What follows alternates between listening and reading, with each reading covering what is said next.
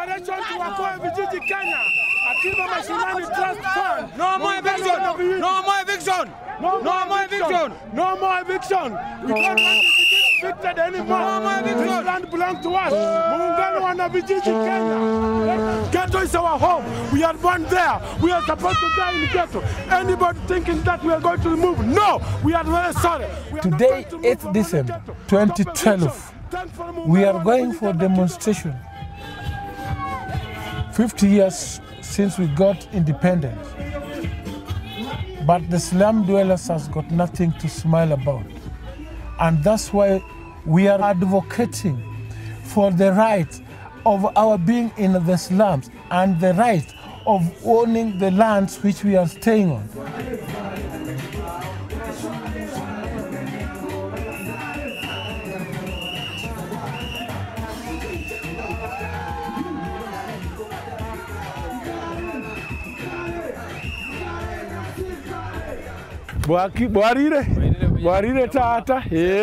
My name is Evans Omondi Jack Papa.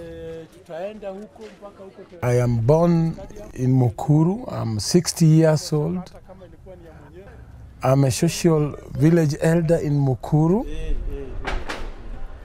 We have been facing very many eviction notices. There are people who came when we were on this land and they grabbed this land for their personal need.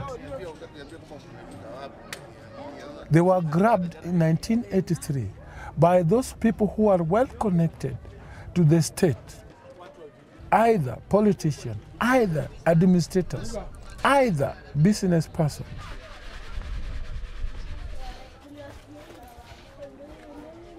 I'm paying 1,000 Kenya shillings per month for rent.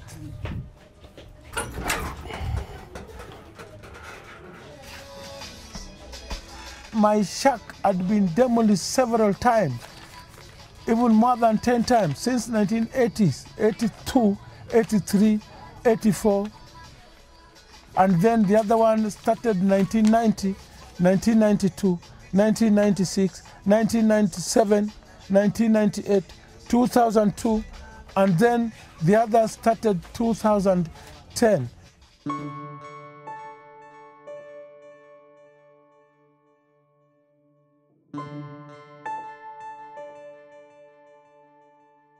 They demolish everything, they carry everything, they leave you there to stay.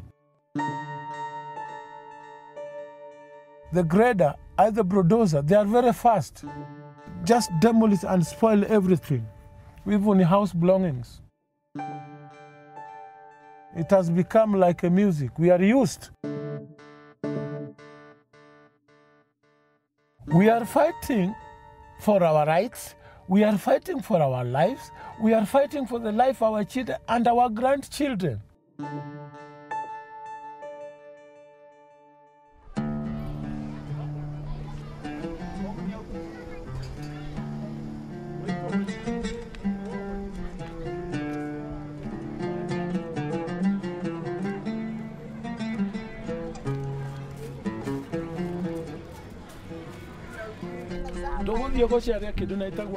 Security of land tenure ya huku kijiji. Kijiji shote sia Kenya na sia Nairobi na sia Kenya.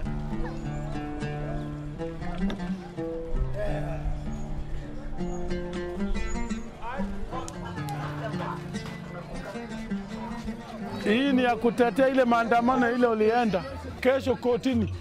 Yes, kesho maneno kotini. Ni ile maneno ile ya siku ile. We went to the Muungano ya Wanavijiji and Akiba Mashinani Trust, an NGO championing for the right of the poor people staying in the slum. We went to them and we had any other option. Then we took the matter to court of law. Hi. Hi, Papa. I'm very well. Yeah. Doing a great job. Oh, thank you. Yeah. And how are you guys in Mukuru? Mukuru. Nairobi is really two cities in one. There's a formal city and an affluent city that is beautiful to live in. And then there is the other city that is very poor and is very marginalized. So basically we have almost 65% of the population of Nairobi being squatters. And that means that you do not have a right to be where you are. The land on which you live belongs to somebody else, and at any time they can come and throw you out. If you have a house, they can demolish it, and you cannot really develop yourself because you cannot develop the portion of land in which you live. In the early part of this year, we had so many communities coming to us with eviction notices. So we started trying to find out who the landowners were. And we discovered that these titles had been irregularly granted by the state. And therefore we decided to go to court to protect the slum dwellers against evictions because they all had eviction notices. And then secondly, also to test the provisions of the new constitution, because under our new constitution, we have the right to housing and adequate sanitation.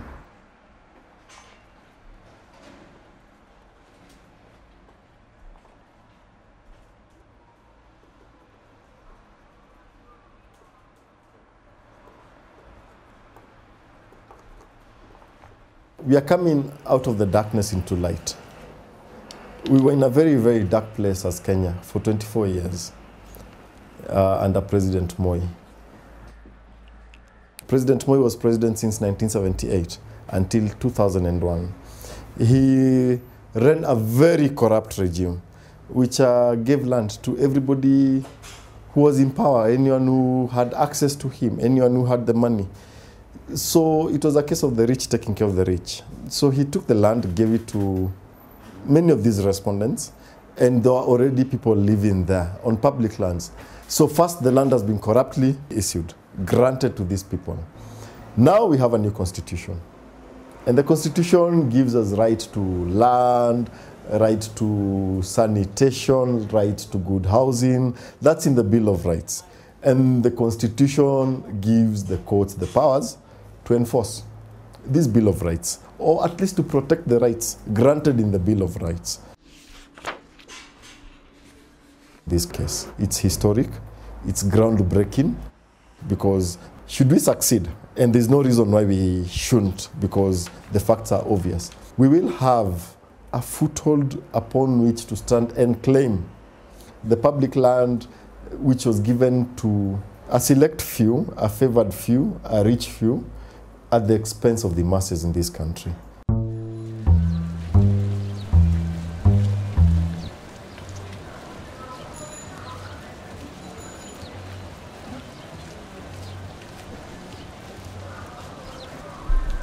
Tunaenda kotini kwa mashtaka ya kuzuia kesi ya kuhamisha watu katika vijiji ya Mukuru. Kwa hivyo sisi kama watu wa kwa Ruben na kwa Njenga na vijiji yote ya Nairobi tuko katika Milimani Court na tumestaki matajiri 14 wale mabwenyenye wale wakubwa wale wanasumbua, wanaishi katika eka 2 mtu mmoja, na sisi tunaishi katika 10 by 10. Kwa hivyo sisi tunaenda kotini, tunataka hizi vijiji zote zikae imara, vijiji yote ya Nairobi ilalishwe, ikubaliwe ili waweze kupewa barua inaitwa Security of Land Tenure. Hii ni barua ya kuhakikishia hata wewe ukijenga na mawe hakuna mtu na kuingilia. Kila moja ajitokeze na sisi tuweze kuenda pamoja.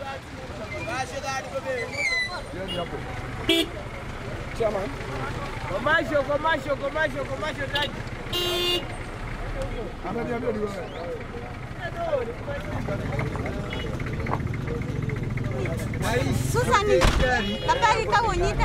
Hawa maskini ndio wanakandamishwa. Wanafanya kazi mingi na ndio wanawafanyia kazi.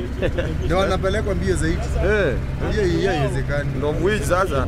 Hatuwezi kubali ile maneno ilifanyika huko kwa Njenga tena ifanyika hapa. Lazima tupambane na hii watu kabisa. Na sisi wanatuhitaji wakati ya kupiga kura. Wakati ya kupiga kura ndio wanatuhitaji. Sababu shida tumewacha nyumbani. Na sasa huwezi kukaa nyumba ya 5,000 na mapato yako, mshahara yako ni 8,000 ama 10,000. Hiyo maisha lazima sasa uishi katika maisha kidogo, ndio hata watu jamii yako pia wakiwa nyumbani waweza kupata usaidizi.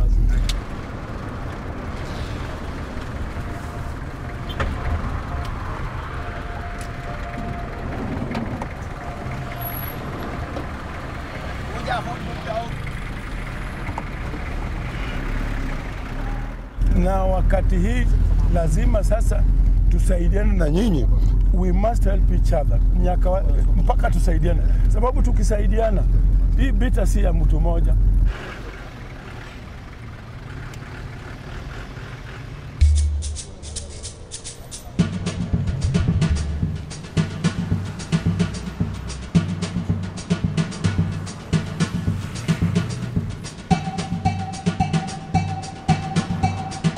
There is nothing comes from the goodness unless you struggle, unless you fight.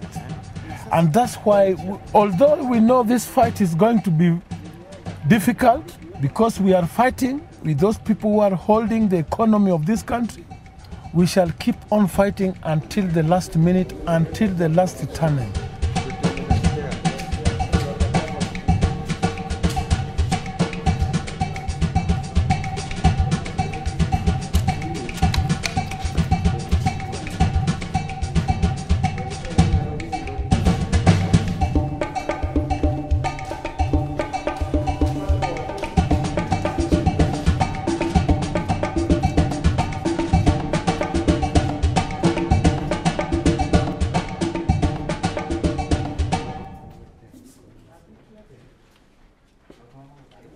Before 2010, before the new constitution comes, we didn't trust the court before.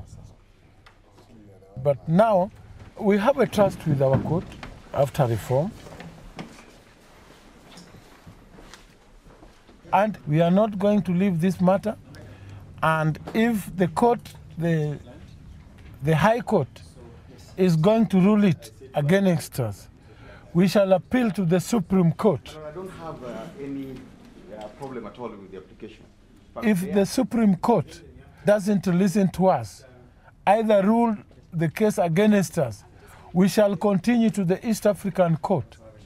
And if East African Court also rules against us, we are going to race to African Union. And if the African Union is not going to listen to us, we shall then, the condition will force us to take this court to the UN, because we belong to the people of the world. 18th, 19th of January. Let's take the 18th. Okay. Sure.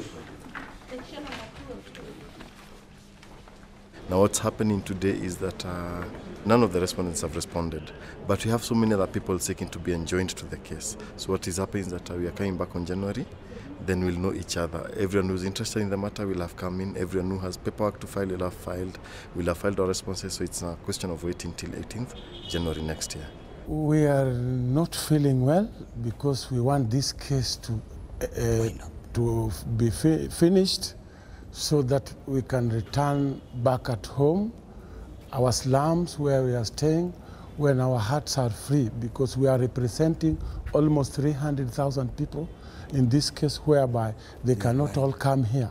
They rely on the information they are going to get from us. 70% of Kenyans are staying in slum, and why? That's a very big question mark. So we know we shall succeed. We want to be defeated in this case.